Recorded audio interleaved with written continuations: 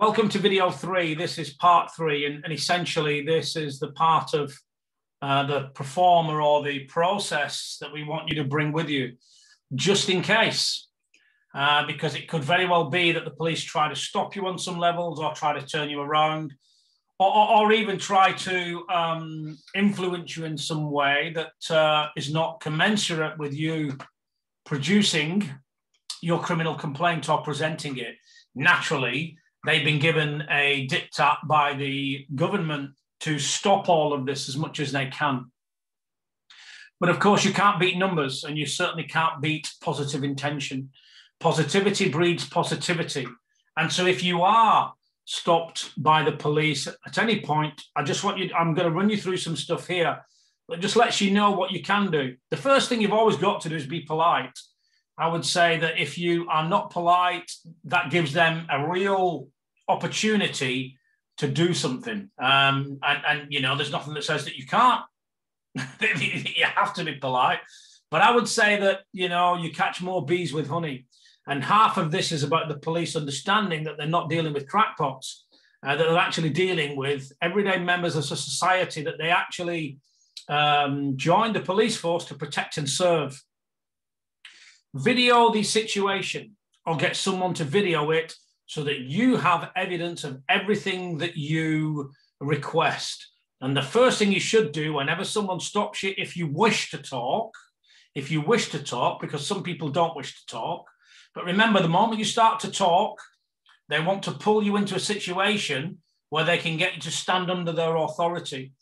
And of course, you don't have to say anything, and I'll walk you through some things at the moment. Video it so that you have evidence. The best way of connecting with someone at the level of an interaction that serves you is to ask questions. The person who controls any conversation is the person asking questions. Hence, the police try to ask you questions. So what you simply do is you ask them questions. Are you standing under your oath is a great question. Are you, can I see your warrant card? Police by law have to carry the warrant card, and there's a heavy penalty for them not carrying the warrant card. They have to prove who they say they are. We've seen police with no numbers that are visible. What is your police number? What is your name, please? Now, of course, if you video evidence this, the more evidence we can gather, if they break any of the rules of engagement, if they break the 4 E's, if they break the conflict resolution model, which are 2 models that they have to use in order to engage with you, and wherever force is going to be used, they have to have a justification for escalating that.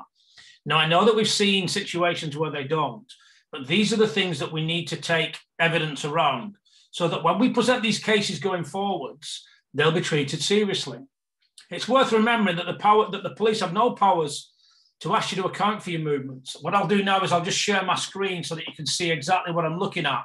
But in reality, and I'll just explain to you that this is just literally underneath the performer, and it's headed "Advice to Complainants on the 20th of March, useful to carry at all times." So print this off and carry it, so you don't have to remember these. You know, remember it's not a memory test. If you look at point number 1, this is the one that we're talking about here. Police have no powers to ask you to account for your movements under the Coronavirus Act. And here you've got the article that pertains to that, section 3.5, article 9024, Parliamentary Library, February the 26th, 21. So this gives you the actual reference point to quote to them. And it says here, the police sometimes conduct a stop and account where they stop a member of public and ask them what they are doing. There is no police power to conduct a stop and account of coronavirus restrictions, regulations, do not and never have provided one. So you can read these, and these empower you to quote these if the police challenge you or they try to stop you. There is no legal obligation for any person to provide their name or address to the police. And it gives you the quote here, the reference, and the case that was held at the Cardiff High Court under the judge, Mrs. Justice Stein, and the Lord Justice Dingman's rules. So you can see here that there's a reference here for you. Now, of course, if the police suspect you of causing harm, injury, or loss to a person or damage to the property, or they suspect you of all of these or anything like this, then of course it is an offence to fail to provide your name and address. So in reality, just don't do that. If you haven't caused harm to anyone or damage to any other property, there is no need to give them that. And it's your right, actually, to remain silent. They tell you that. The police must investigate any allegations of crime as stated. So everything that we're doing here, guys, remember, it's for a purpose. When we present a paper form with a crime that we believe the government have created against us as individuals, as part of this community, then this is really quite important, because if we understand that they've got to investigate it, we know that by presenting it, they've got to do something about it. And of course, this gives you more information here about the Article 11, the European Convention of Human Rights, what this means to us, how it helps us. And it also gives you information on whether or not you're in a car, when they might stop you, when they might not stop you. The officer can request to see your valid license, insurance, and MOT. Always carry your insurance, MOT, and license unless you are suspected of an offence. Hand all 3 documents to the police. Now, bear in mind, you know, this is nothing new. But this just gives you some information that you can use. It reminds you of your inalienable rights. They can't take away your inalienable rights. They can't remove or diminish them. And remember that you are powerful. So if you are stopped, it's always useful to have numbers with you as well. It's always useful to have groups with you, because equally, people can help you out and reinforce your message. And we always do this peacefully, and we always do it quoting the law that they are supposed to uphold. Now, you might find, as I've found, that when you start to talk to some police, they're not really that well versed with the law. So, which sounds a bit ridiculous, because that's the way they are supposed to be trained. Or they're just not telling you things because they know they're breaking the law. So if you are stopped, I'm going to say, take a look at this part of the website and print this off, take it with you, so that you can quote to them. You can show them the act at which you're holding your ground. Remember that if you are going to deliver a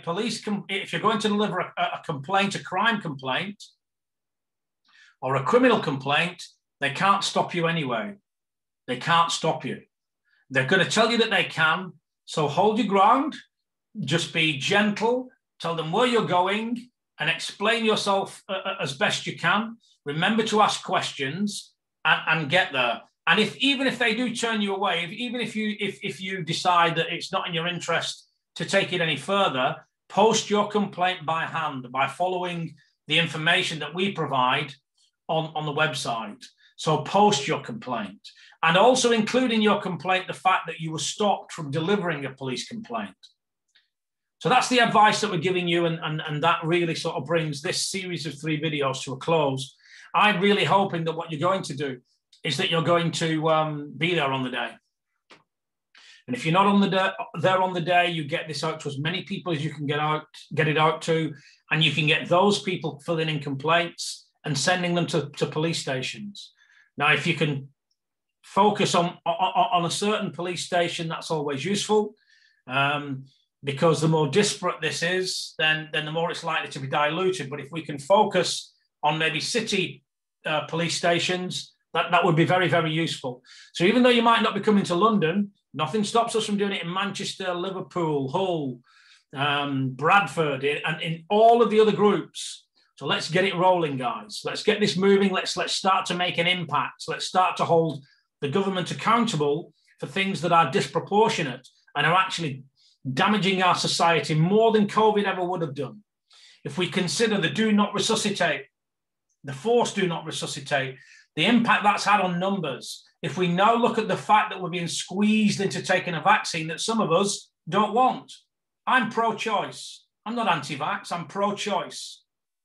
But in reality, if we think about that, if we think about the people that are not receiving treatments at the moment, it's projected that over 200,000 people will die from non-cancer treatments over the forthcoming year. That's more than COVID has ever even touched in this country. If we then look at some of the other situations with like suicide, as we've said. So let's make a stand. Let's stop this now. Let's get back to our way of living, as opposed to the idea that there's going to be a new normal. There won't be a new normal if we stop it. It's about what we do now to stop this momentum from going in the wrong direction. I look forward to seeing you in London, and I will shake your hand if possible.